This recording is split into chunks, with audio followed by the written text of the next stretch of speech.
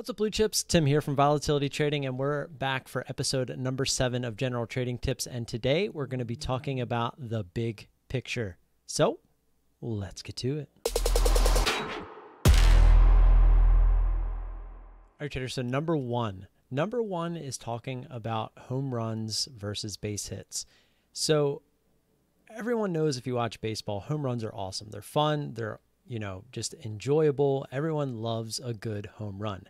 However, most people that hit a lot of home runs strike out a ton during the season. So the overall goal when it comes to trading is not always to hit home runs. If you absolutely fall into a home run, that's awesome. But your goal is to come up with a series of base hits. You want to win over a series of trades and not just look for a home run every single trade.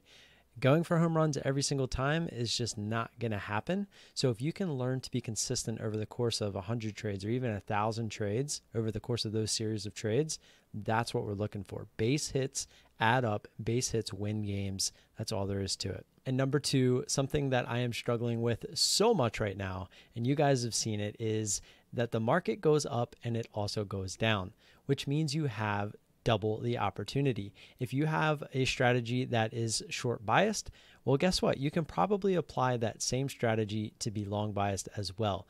You need to be able to learn that you can go short and you can also go long, which doubles your opportunities.